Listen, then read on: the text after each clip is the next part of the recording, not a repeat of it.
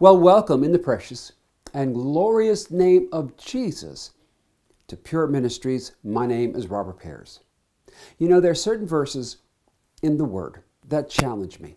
And one of them is spoken to the church of Philadelphia, which I believe represents the true church of this hour. In it, Jesus says, "You have little power." Now, I know that the Lord God is still the same mighty God. I know the Holy Spirit is still the mighty Holy Spirit who can do the same mighty works that He did in the early church. So what has gone wrong? And we have to look and recognize the problem is not with a change in the Lord, but with us. And looking at the early church, they had a greater understanding of a prayer life. They had been trained and developed in certain ways of prayer time.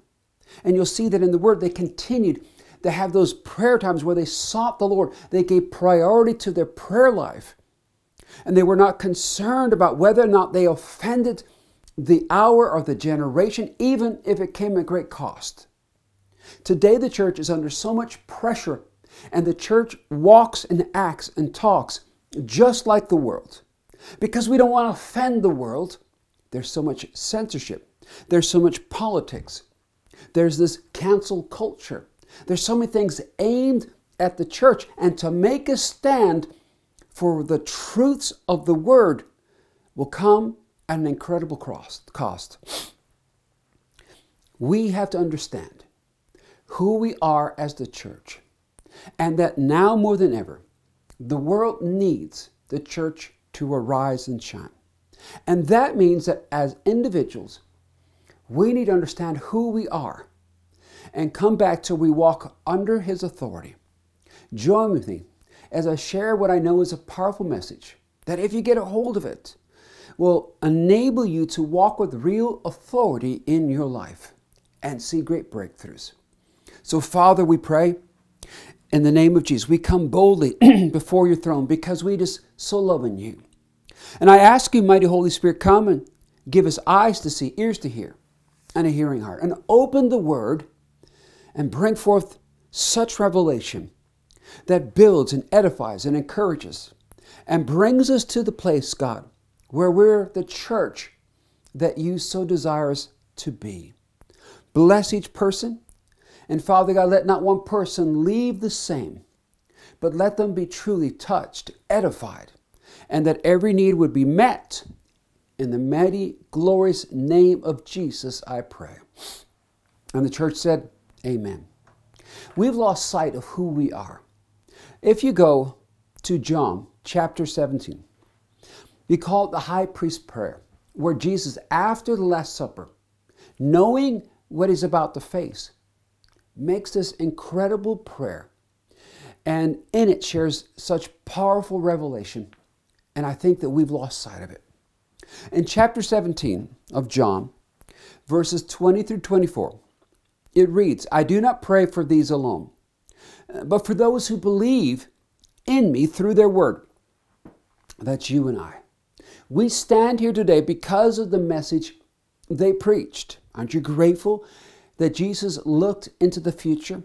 And so that what he's saying right now applied not just to the early church, not just to the disciples in that room, but to us as well.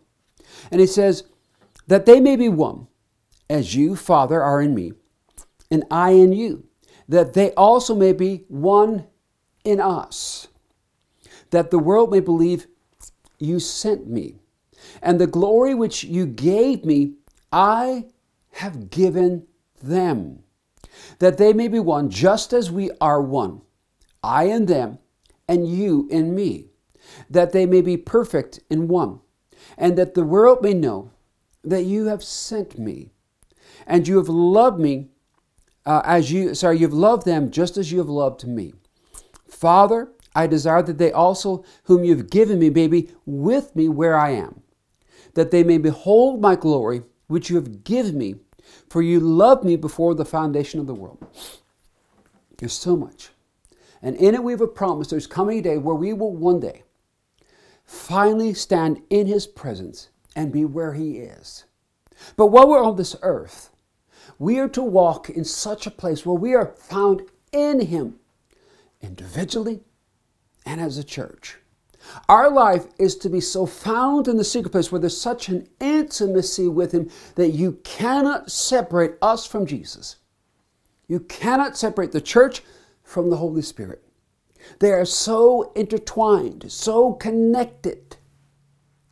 We think of ourselves as somehow an island, and we're on our own trying to do it in some kind of hybrid, half of God and half of ourselves, where we are meant to come to this reckless abandon of the old.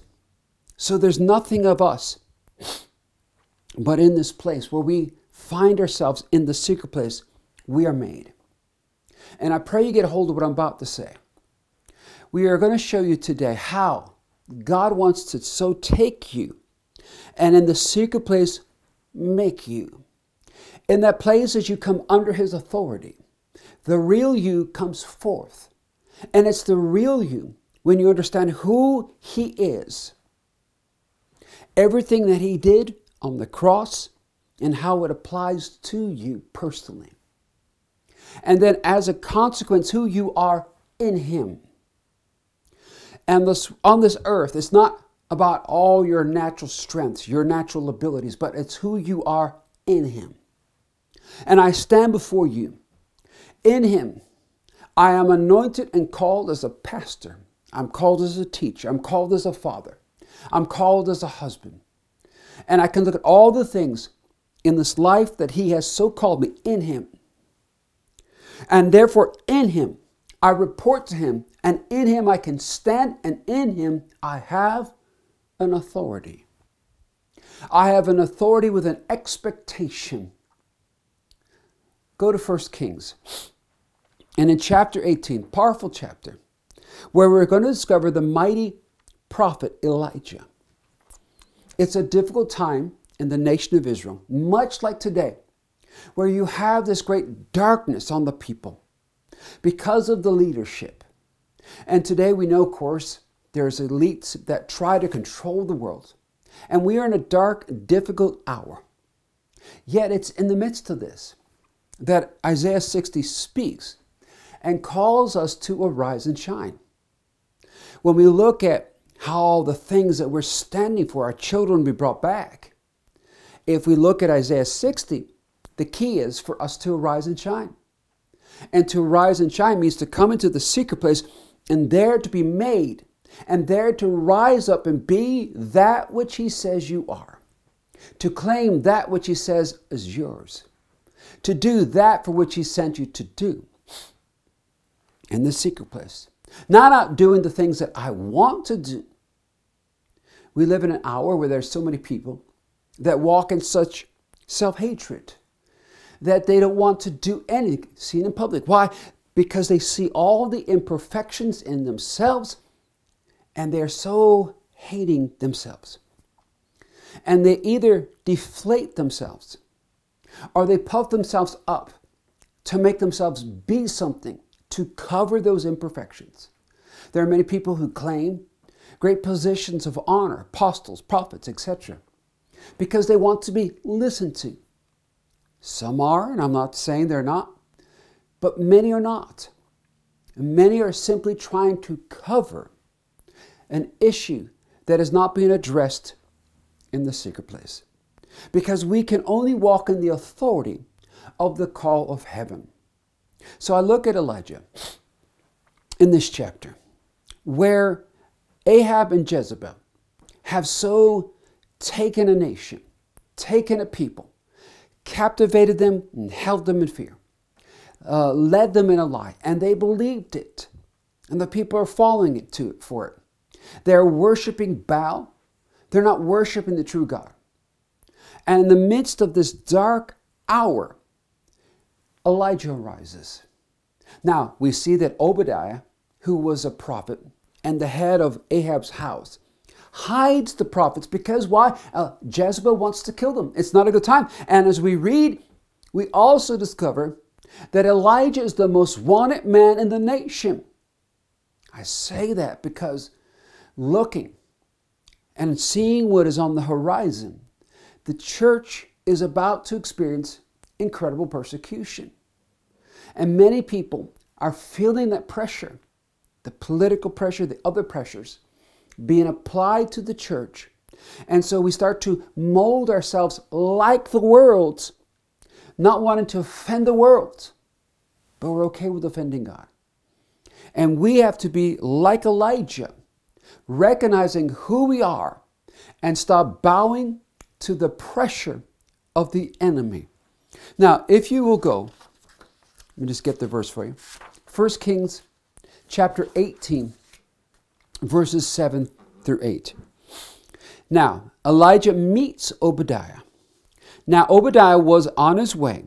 Suddenly, Elijah met him, and he recognized him, and he fell on his face and says, "Is that you, my lord Elijah?" And he answered to him, saying, "It is I. Go tell your master, Elijah is here." Oh, we need that in the church. We need somebody to rise up and tell this generation, the church is here. To speak to the powers of darkness. Remember what Paul said in Ephesians? That we, the church, are to make known to the powers and the principalities the manifold wisdom of God. We're to make it known. Not bow under the pressure. Not be pushed back into the corner. See, I love to study revivals. And I've said this many times. If you read or watch my videos on revival, you will find that when the church is backed against the wall, when it looks like it's all over for the church, there was always a remnant that stood up and said, the church is here in this hour. All the prophets are in hiding, terrified of Ahab and Elijah. There's so much control of the narrative. There's so much fear that the prophets, and understand that Jezebel set her sight on those who could hear from heaven, because she knew the thing that could do damage, the one thing that she could not control, the one thing that could destroy her kingdom, was if people started hearing from the Lord. And so she's promoting a lie. She is presenting a false narrative. She is presenting that Elijah is the source of all their problems. I look at my internet browser. I work a day job and I pull on this internet browser. And every day, 30 to 40% of all the articles are against Christians. How bad we are. We're the source of the problems. How Christians are fleeing Christianity. All these things to create and present a narrative so that Christianity is slowly being presented as the source of all problems and the thing that we need to address. I just read a new article about the latest tactic is to go after homeschoolers. And it's because of Christians who are homeschooling their children. And they're saying that they are brainwashing them. They are manipulating their children. Because why we want our children kept? From an elitist agenda. We want to give them a truth so they can rise up and make real decisions. And an hour where they say, oh, they're controlling. But they're the very ones that they looked in the mirror are doing just like Ahab and Jezebel. They were the false ones. Elijah stands up and says, I am here. Go tell him. And we need that in this hour. Now, continuing on to verses 10 through 11.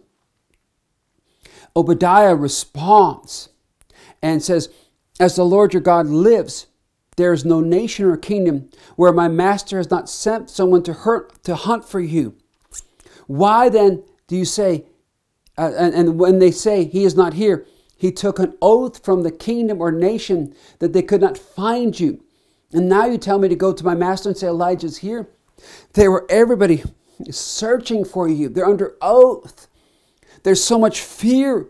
And you want me to go tell the very person, the very source of authority, the one who controls all things, and say Elijah is here? Now watch very carefully how Elijah responds in verse 15. 1 Kings 18, verse 15. Then Elijah says, as the Lord of hosts, the Lord of the hosts of the army of heaven, okay? Lives, before whom I stand. There is the key. Before the Lord of hosts who lives, before whom I stand in his presence. I stand before him, and it's a face-to-face reality. He understood that, listen, I come under the authority of the Lord of hosts. You are speaking of that authority that's on the earth, but I represent a higher one. And I stand before him. See, the church has got to get hold of this. Elijah would walk with that. When that anointing would come upon him, and when that anointing, he understood, I'm standing in the presence of the Lord of the hosts of armies of heaven. And when he stood on that anointing, he was able to go to Mount Carmel, and in that very place challenge all of the false prophets, challenge the very authorities of the hour, stand up and defeat them, call fire from heaven, because he stood in the presence of the Lord of hosts, and he knew it. The same man who walks with such authority that says, rain, stop, and it stops. Here's one word from Jezebel, and it would put him in so much fear that he flees. Because when that anointing left, he was an ordinary man. And the church has walked as ordinary people, because we've thought that we are like the Old Testament, where we have an anointing and we've walked, and when that anointing falls to minister, we are powerful. But when the anointing is gone for ministry, we think we're weak. But we're not like Elijah. Elijah walked in an Old Testament dispensation where the Spirit of God would come on him for purpose. The Spirit of God doesn't just come on you for purpose. The Spirit of God abides in you.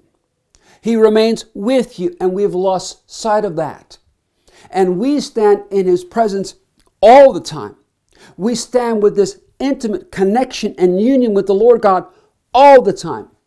And if we understood who he is, and as a consequence, who we are, because we are in him. And we don't walk based on feeling. We walk by faith because of his word. And we stand on his word, and his word is faithful and true. And he watches over his word to perform it. And he is fully committed. How do I know? Because Jesus went all the way to the cross. He never backed down. He never gave up 1 inch, but went all the way and won an overwhelming defeat of the enemy. And we today are to so walk in such unity with him that when the enemy looks, the enemy can't tell, is that you or Jesus? Because you're so one with him. And it should put such a fear that we rise up and make known to the powers, the principalities, the manifold wisdom of God. I see a lot of people who make a whole lot of noise. They will sure say they're doing this, and they're saying they're doing that.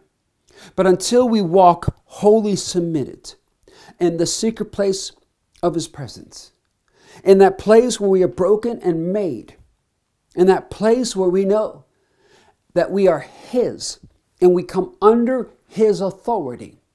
And as a consequence, there's a holy fear in what we say. I don't want to add to or take away from what he says. I'm not looking to deliberately offend, but I will rather offend you than offend heaven. Because I walk bowed before him, and I present myself every day. There, the church understood. They would come 3 times a day. They would come and seek his face. Not religiously, but they had disciplined themselves. They've been trained.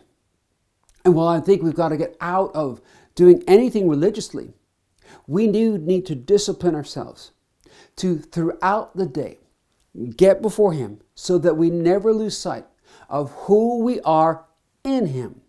Because that's only then that we're able to stand up and say, let it be known that Elijah's here. Let it be known that the church is here.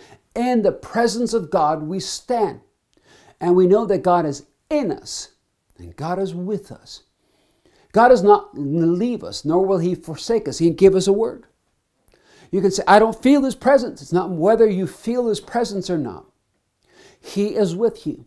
Now, if there's some sin that has caused a hardening so that you've lost sight of the abiding presence of living God with you and in you, then repent. If you're not aware of sin, then you just stand. You stand and you begin to seek His face. You begin to worship Him. You begin to honor Him and acknowledge Him as Lord. Now, as I continue, let me read that verse again. Then Elijah says, as the Lord of hosts lives, before whom I stand, I will surely present myself to Him today. The church should be like this. Elijah, when he walks under that anointing, it's a now thing because we serve a now God. And he says, now, today, I will present myself to Him. Elijah understood who he was. When we stand up and we present ourselves to the world, it's who you are in Christ, not who you are in yourself. It's not who you are in the world. I'm not trying to convince the world. The world does not validate who I am. The Lord God does. And I stand who I am in Christ. Whether the world accepts it or rejects it is not important. And it's not the title.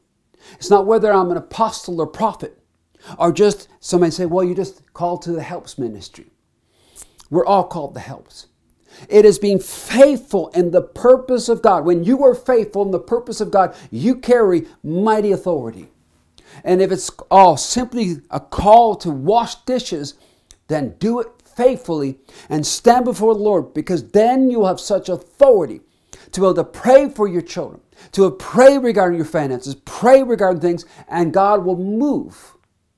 He's looking for those who understand, because there's a promise. Listen, the word says, if we pray according to His will, He hears us, and if He hears us, we have the answer.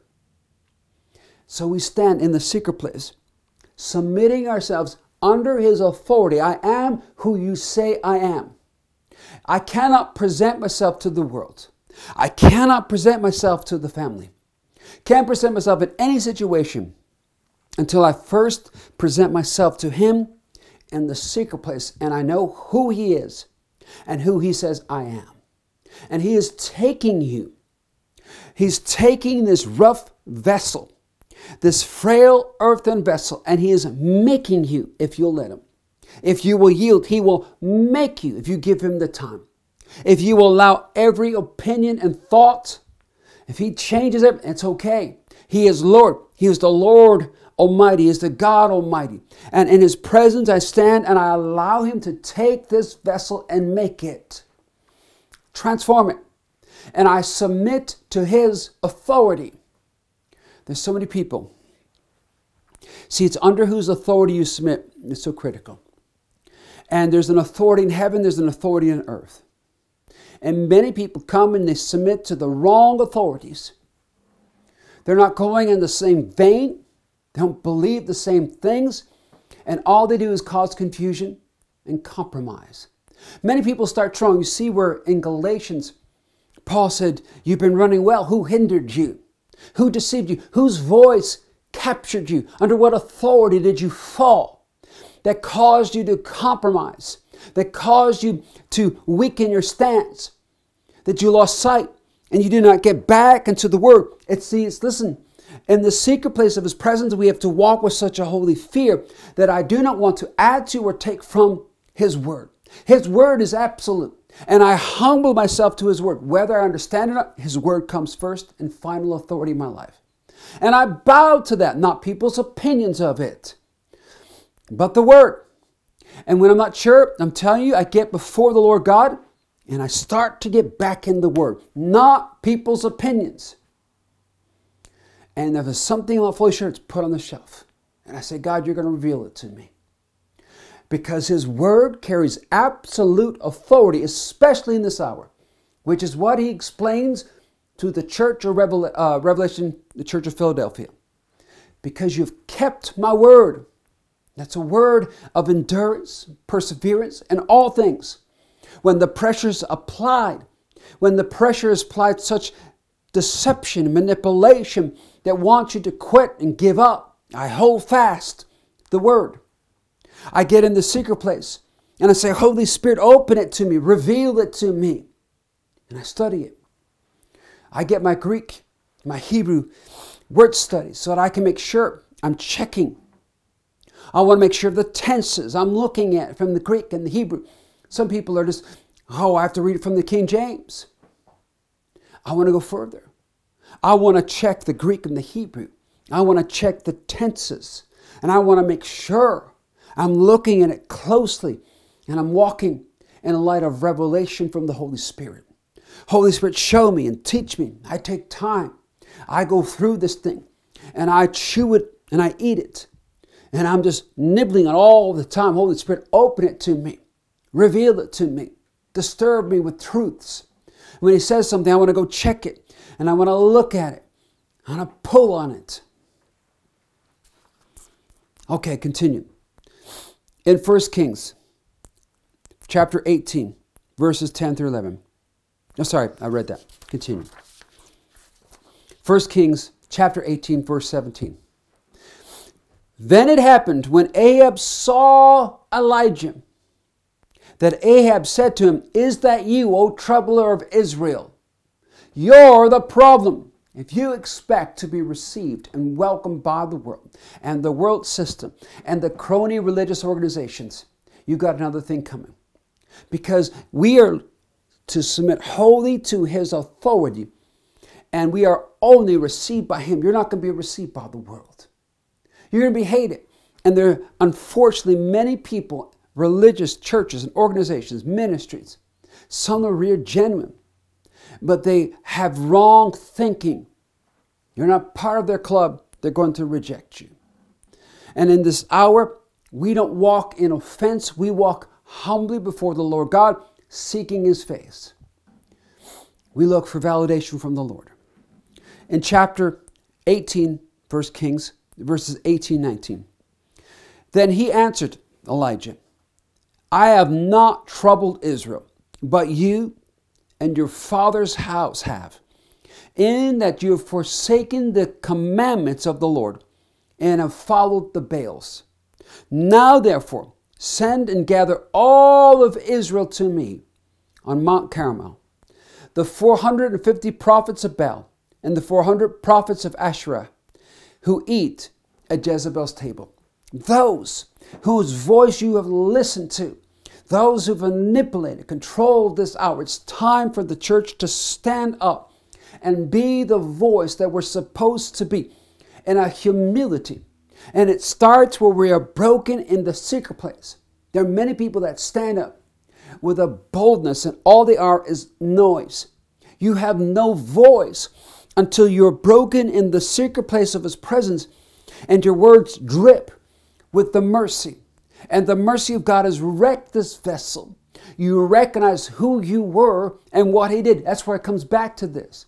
I understand who He is, and the deeper I press into the secret place of His presence, the more I recognize who He is and how far I fell. And then I recognize the depth of His mercy towards me. And I am broken by that. And I begin to see and think, out of His mercy, out of the blood, I see a people out of that mercy. And before I even present them, there's so much time on my knees, cry out to God, have mercy for them. You had mercy on me, spare your people. Have mercy on that person. Oh God, open their eyes to see, open their ears to hear. And God, show me how to reach them. I want to walk in obedience to you. If I'm not the voice to speak into their lives, Father, would you send the right person at the right time with the right word? I want to walk in holy, complete obedience in this hour, and I arise and shine by who I am in you. See, when I stand with that, I'm able to pray effectively for those I love and to stand in the gap for them because I recognize who He is and who I am. And I don't want to overstep my boundaries. There's a holy fear in me. I'm not trying to put on a show for people. I want to make sure that I stand before him and he says, well done. It's the only voice that matters, especially in this hour. And when I go forth, I want to do what he tells me to do. So I present myself continuously in the secret place. God, I'm here. Romans 12. I stand before you and I present myself. I want to be found well pleasing unto you. I am a co-worker under you. Holy Spirit, lead me. Let me not go down the paths that I think I should go down, but stay on the paths that you've ordained for me. And let me walk with a boldness, not with a fear of the world. Father God, not seeking to stir things up, walking with wisdom, walking with words salted with the anointing of the Holy Spirit. Walking, Father God, effectively, led by your mighty Holy Spirit, so that in this hour, like you, Jesus, I am a witness everywhere I go. I want to carry the tangible presence of God. I want to walk in the authority of heaven. And it starts because the more effective and more authority you want to walk in, the lower you must come in the secret place and humble yourself and come under his authority. And the more I walk under his authority, the more I walk effectively with his authority. The more I'm going to stand up and challenge the Ahabs and the Jezebels. And to stay so that when there's a counterattack, see, Elijah was strong, but when the counterattack came, he had to run. And we must stand even with the counterattacks, even when Jezebel comes back, because we know who we are. And we're able to stand up and keep pushing this kingdom forward. Because listen, we may be living in the last days. I may see all these signs and everything else occurring. But the end doesn't come until the gospel's preached, until the Lord Jesus says so. He is the final authority, the final voice, not the enemy, not the signs, none of those things, Jesus. And it's only when he says that we're done. And we are called to occupy until he comes. And that means to be bold and run your race. But I don't have any openings. Remember what he said to the church of Philadelphia. I've set before you an open door that no man can shut. When you recognize who he is and his authority, then you understand that whatever door he opens, no one can shut. I don't care who they are, what authority they have. When he opens a door, no man can shut. And whatever door he shuts, no one's opening. So I want to stay under his authority. He called us for this hour. He has anointed and appointed us. So let us run our race. Let us recognize and let us stand up and say to this hour, to the powers and principalities, the church is here. And we're presenting ourselves this day, today. And we make it known that Jesus is Lord. We make it known that Jesus is on the throne. And we claim souls. We claim backsliders. Amen. Oh, I pray this message has provoked you and encouraged you now more than ever. Be found hidden in the secret place of his presence and to be made by him and to understand who you are in him. If it has, I would ask in the name of Jesus, would you please like, share, subscribe, and give your comments? Because as you do in this hour, you help us to boldly stand and declare that Jesus is Lord and reach more people. And I thank you for that. I remind you that this is the day of salvation. And this is the day the Lord has made. We will rejoice and be glad because of him, through him, and for him. In the name above all names, the name of Jesus, we pray. And everyone said, amen. Thank you.